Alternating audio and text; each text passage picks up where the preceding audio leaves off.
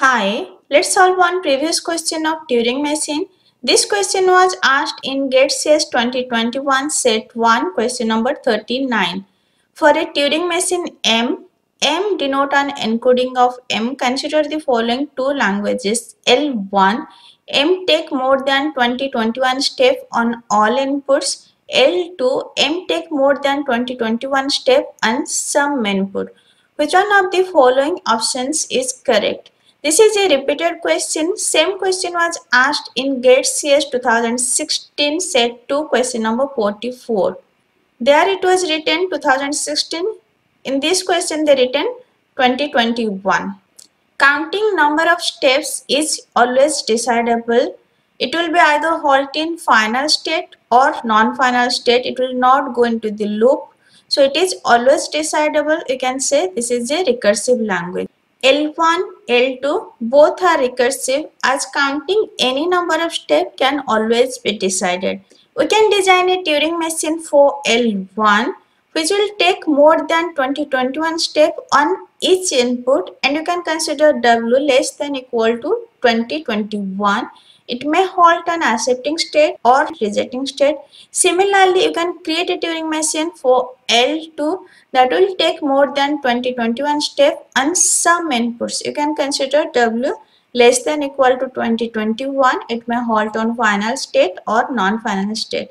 We can design Turing machine for both L1 and L2. That's why both are decidable. Answer will be option A. Both L1 and L2 are decidable. Let me explain through an example how counting number of steps is decidable. I am considering one Turing machine for A power n, B power n, C power n, n greater than equal to 1. I already designed Turing machine for this. Here language is A power n, B power n, C power n, n greater than equal to 1. Which string it will accept? It will accept equal number of A followed by equal number of B followed by equal number of C. A, B, C, 2A, 2B, 2C like this. Let me consider two languages. L1, M take more than X steps on all input. L2, M take more than X steps on some input. Let me consider a string A, B, C and run this on this Turing machine and see how many steps it is taking. Initially, redirect pointer will be here. By saying A will be X and will move right. So this A will change to X and redirect header will move right. This is our step 1. Then by saying B will change to Y and will move right. This will be our step 2. This B will change to Y and will move right. Then by saying C will be changed to Z and will move left. This is our step 3. This C will change to Z and will move left. Then by saying Y will be Y and will move left. It is our step 4. Then by saying X will be X and will move right. This is our step 5. Now redirect header will be here. Next by saying Y will be Y and will move right. This will be our step 6. Then by saying Z will be Z and will move right. This will be our step 7. Next by saying blank will be blank and will move right. This will be our step 8. And we are reaching to final step, so it will accept. So first language, M take more than X step on all input.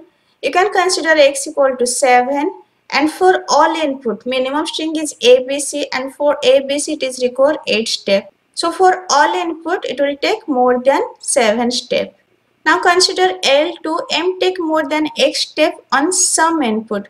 If you consider X equal to 10, then for this A, B, B, C, C and more than that any string, n value is greater than equal to 2, it will take more than 10 steps. Or even you can consider this is 7, so it will take more than 7 steps on some inputs.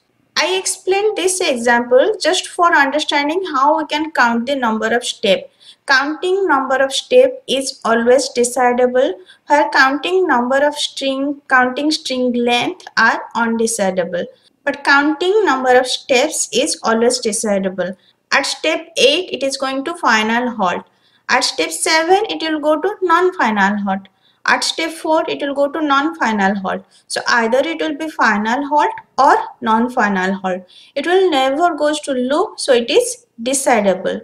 So answer will be both L1 and L2 are decidable.